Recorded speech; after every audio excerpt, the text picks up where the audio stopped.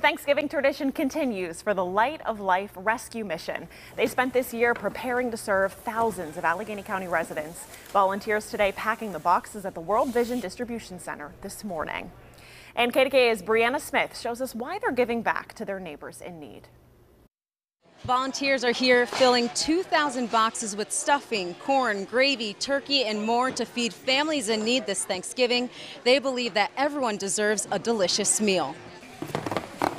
Serving hope and, of course, turkey. That's what the Light of Life Rescue Mission is striving for this Thanksgiving. Thank you. More than 100 volunteers pitched in to help.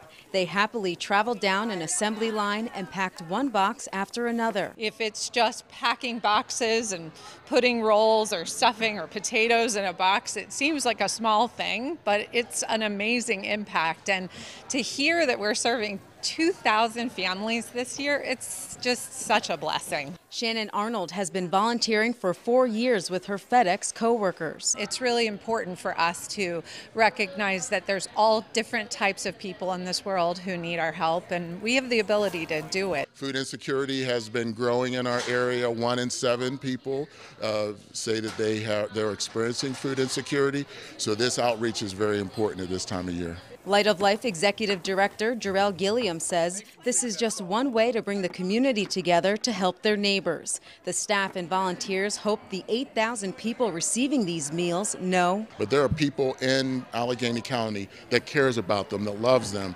And today we need to know that message. There's so much out there about division and hatred and all that stuff. We are hopefully delivering hope this year to the people who are feeling a little left out, are feeling challenged, and this is a way for us to deliver back to the communities that we serve. Filling families with food and a whole lot of faith this holiday season.